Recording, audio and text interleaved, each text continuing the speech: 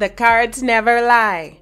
One of many emblematic catchphrases used by psychic tarot reader Miss Cleo. Most recognized for her mid to late 90s animated late-night TV infomercials, channel surfing would go from a mundane pastime in between commercials to an exhilarated comical show all on its own whenever that turban, 1-800 number, and questionable accent would satirically grace our television screens. Parodied by many, duplicated by none, Miss Cleo's controversial predictions allowed those dialing in to rest in her assured foresight, seeking refuge in her incorrect patois. Little did they know they were being scammed out of millions by the shaman herself. But perhaps Miss Cleo's vibrant personality was nothing more than a distraction to protect the puppeteers behind the scene. Several investigations, lawsuits, and aliases later would find her guilty not of any illegal wrongdoings, shockingly enough, but of deception about her character. The character we refer to as Miss Cleo. As tickling as that episode of That's So Raven parodying Miss Cleo was, the unraveling of the TV psychic was far from a laughing matter. From Raven, Comedy Central's Mad TV, to skits on The Dave Chappelle Show, Miss Cleo surely made her way around 2000s television, whether it be in the form of poking fun at the boisterous persona, or hopping from talk show to talk show, taking her best shot at giving reciting audience members advice on whichever issues they were in need of resolving. From nonsensical baby mama drama to more philosophical woes, Miss Cleo's intuitive intellect was here to save the day and in more serious circumstances, possibly one's life. But before she was encouraging viewers to call her now, she was calling the shots way before her role as a mysterious Jamaican fortune teller. The role of director and writer of multiple plays filling up space in her life had been prioritized long before her days as Miss Cleo, the TV psychic. Before Miss Cleo, the on-screen Jamaican shaman, there was Miss Cleo, the off-screen Jamaican shaman. Before either, there was a woman named Ray Paris. Neither were real names. Spoiler alert, none were actually Jamaican. And all were extracted figments of Cleo's imagination manifested into reality. Let me explain. Inhabiting Seattle, Washington, the Langston Hughes Theater served to be ground zero for an incoming playwright's many productions. Going by the name Ray Paris, her presence alone, although not necessarily intimidating, yet dominating, could garner the attention of anyone in her presence. A knack for creativity and performing, Ray Paris set out to bring her once documented scripts to life. One of those being the infamous For Women Only, where she plays wait for it, a Jamaican woman named Cleo who sold trinkets at a market. Infamous not because of the play itself, but more so how she handled the entire thing. Operating from a budget the Langston Cultural Arts Nonprofit Advisory Council gave her to pay cast and crew, when everything was all said and done, absolutely no one who'd partake in the production got their rightfully earned coin. Even a penny was apparently too much for Miss Cleo or Ray Paris to afford to give to the people who spent hours upon weeks and even months helping to animate her written story. Some of the teen ushers were, however, given $200 checks that ended up bouncing when they went to cash them in. Needless to say, Langston Hughes was not here for the thievery and put together a lawsuit they intended to hit Ray with. Miss Paris was one step ahead of them and ended up serving them letters, pleading for mercy, revealing that she'd been diagnosed with bone cancer to some, whilst telling others she had been diagnosed with sickle cell anemia and spent all of the play money on medical expenses. Ray Paris vanished from Langston Hughes like a thief in the night, never to be seen again. The lawsuit ultimately had no choice but to be dropped faster than the speed of lightning. Ray Paris was gone. Not a trace nor a note left behind. Nothing. Not even her real name could be souvenired or used as memorabilia for the students and performers who'd grown accustomed to the mystery woman. Almost like she never existed. One day she was here and the next day she was not. Out with her old role under the guise as a mystique scriptwriter and into her next calling, quite literally. A call center job she'd get introduced to by her sister-in-law, but not just any old boring phone operation sting. A psychic hotline. Surely not just anybody can get a job predicting strangers' futures over the phone, can they? Unfortunately, yes. However, Miss Cleo was a little more than just some random they'd chosen off the street. According to Cleo herself, she wasn't new to this, but true to this. Before she was the Miss Cleo we have all come to recognize, she was behind the scenes reading pre-written scripts thrown together by producers. One day, whilst on the job, the company hired a woman to be their new spokesperson, but let her tell it, the woman was not it. Atrocious even. Her vague predictions and inaccurate readings weren't sitting well with those dialing in, nor the producers themselves. They had to come up with something, and quick. Convincing the producer she'd do a better job than the last girl, Cleo quickly turned on her desk camera and began to do what she did best. Those scripts and protocols were quickly thrown out the window. The company loved what they were witnessing, and soon enough, Cleo would be revived as Miss Cleo, a Jamaican psychic spokesperson for the Psychic Readers Network. Miss Cleo claimed to have been from a long line of Jamaican shamans, which added to her mystique. The company absolutely loved what they were witnessing, and so did viewers at home, who often called in solely to speak to Miss Cleo herself. Some in need of spiritual guidance, others just wanted bragging rights so they could tell their peers they'd spoken to the one and only Miss Cleo. Giving every ounce of fresh off the island appeal, her thick accent, off-the-dome accurate readings, and personable persona made Miss Cleo a knockout. And before her and the company knew it, Miss Cleo was an overnight sensation. Calls began ringing off the hook, deals started pouring in, and it appeared as though Miss Cleo was basking in all of her newfound fame. The network was raking in the calls, but unfortunately for those blowing up their hotline bling, they'd be raking up those collections. Letters. Bills upon bills and fees of every minute they'd unwittingly spent on the phone chatting to their chosen spiritual advisor. Despite her famous "call me now" catchphrase insinuating those eager to do so would get the chance to speak to her and her only, those seeking Miss Cleo specifically were often redirected to other psychics who were instructed to get the caller's name and address. Their goal? To keep them on the phone for as long as possible. If you wanted to speak to Miss Cleo personally, operators would place you on hold as they wandered around in search of the head medium. Or at least, this is what the person on the other end was led to believe. Oftentimes than not, the other operators were fully aware that the callers were not going to be given the chance to speak to their favorite psychic, but had to make them believe they'd be given the chance. In actuality, actually speaking to Miss Cleo directly was often rare. You're probably wondering what it takes to be hired as a psychic telephone operator, or where on earth one finds a bunch of qualified psychics willing to aid others in their journeys on this here planet. And the answer is absolutely nothing and absolutely anywhere. All you need is a name and barely that. As long as you could read, barely, you were in there. For the most part, it seemed as though callers could care less if the person they were speaking to was actually able to predict the future or not. They just wanted someone to talk to. It's without question that those lost souls looking for direction over at the Psychic Readers Network were often taken advantage of, all fingers being pointed at Miss Cleo.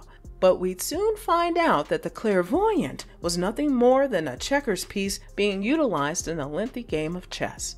She rose to the top of the pop culture ladder. Little did she know investigators were hot on the PRN, Psychic Readers Network, trail, racking up enough evidence to turn their findings into lawsuits.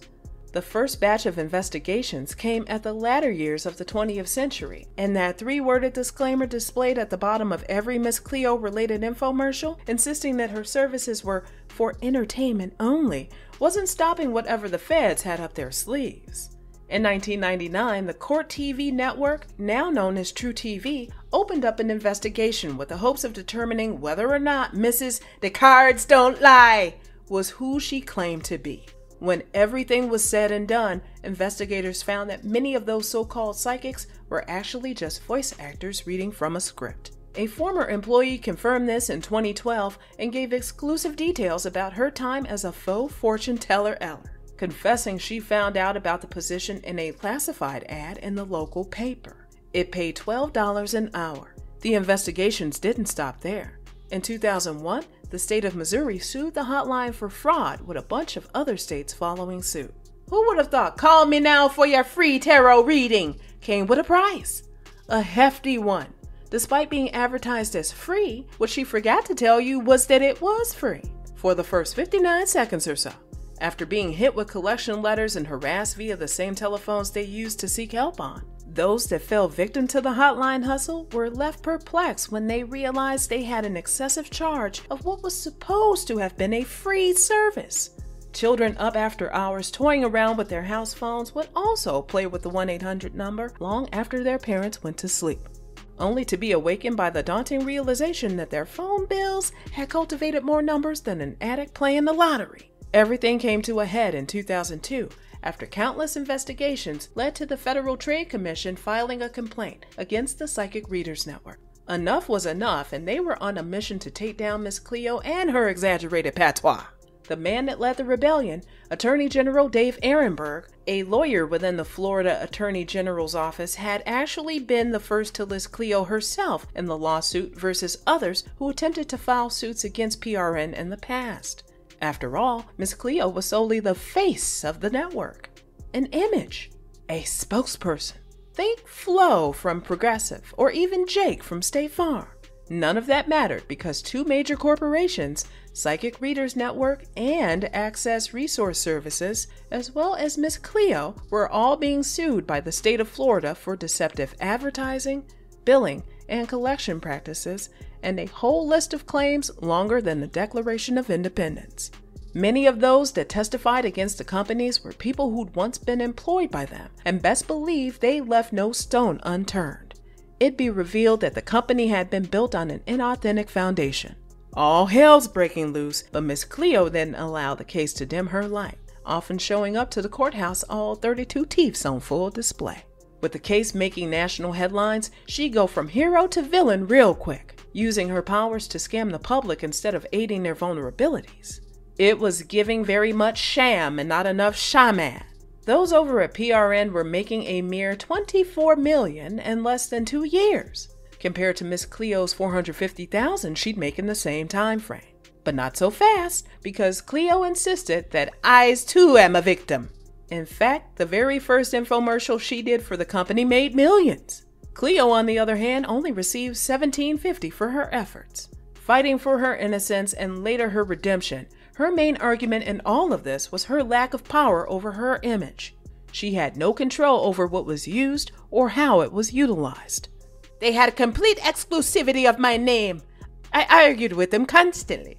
In the midst of all the chaos, the Attorney General's office decided to apply even more pressure. Obtaining as much info as they could, we'd be bombarded with a document that'd be a staple for their defense and a threat to Cleo's true identity, her birth certificate. Real name Youree Dell Harris. We'd soon discover that Miss Cleo wasn't born in Jamaica at all, contrary to her official website specifically stating she was born and raised in Trelawney. Her parents were also said to have been Jamaican, but we'd find out that too was a lie.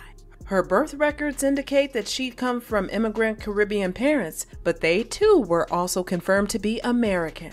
In fact, Youree had been born and raised right here in the States. Los Angeles to be exact. The deeper they went, the more names they seemed to discover. Ray Paris, Cleo Millie Harris, Youree Paris, Cleo Millie Paris, the list goes on and on. So what is the truth? Who exactly is Miss Cleo? Here it is, the answer you've all been waiting for. Call her Miss Multiple Personalities. Youree's upbringing was nowhere near ideal. When she was just an infant, her biological mother traveled from the Caribbean to Los Angeles and handed her over to a Jamaican couple who'd end up raising her along with 8 to 9 other children. An all-girls Catholic boarding school would be her obligatory source of education, as well as a solace distraction from the evil doings that often take place within her home away from home. She was an intelligent child, a little too intelligent for comfort to the average person. A semi-heavy-set teen who snapped photos for her school's yearbook that her peers and those around long enough to experience her entirety described as an all-American Valley girl. She was college-educated, enrolled at the University of Southern California, and oddly enough, no one can recall an accent of any sort seeping through her lips. Something we'd be reminded yet again by staff and crew years down the road who'd worked alongside her at the Langston Hughes Theater. But perhaps her love for creating characters was birthed out of sin?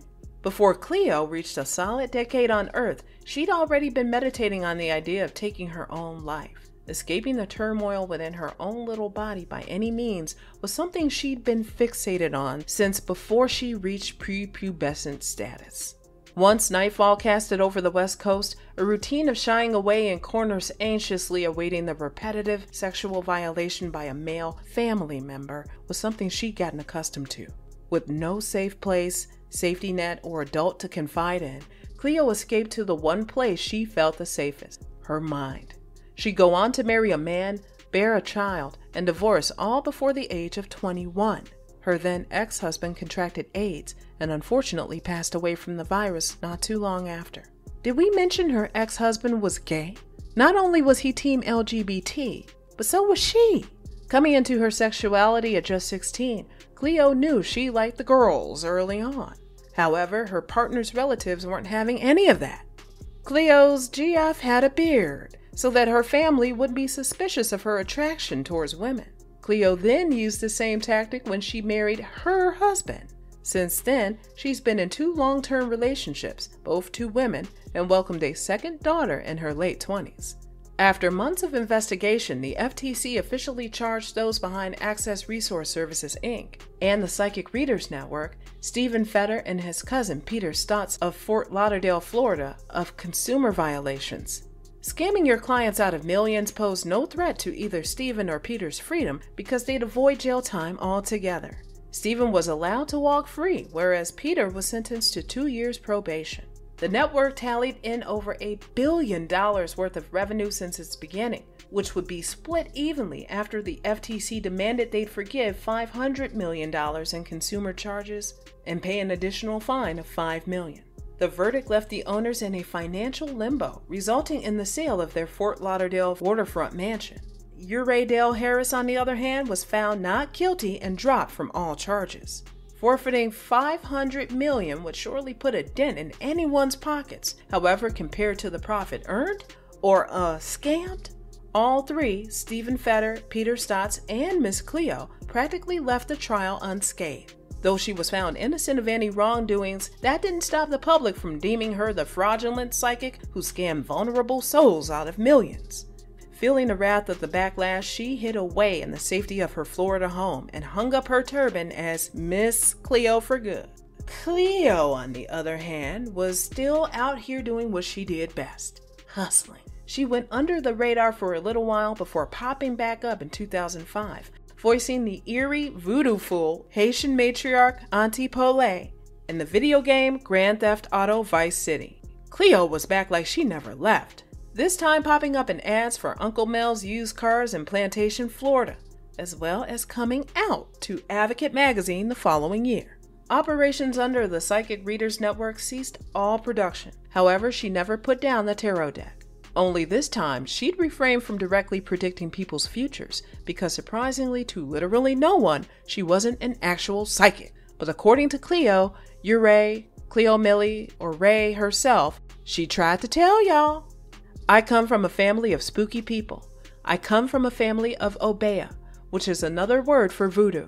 My teacher was Haitian, a Mambo born in Port-au-Prince, and I studied under her for some 30 years and then became a Mambo myself. So they refer to me as psychic because the word voodoo scares just about everybody. So they told me, no, we can't use that word. We're going to call you a psychic. I said, but I'm not a psychic. For the most part, let Cleo tell it, those predictions she made on those infomercials were real, for the most part.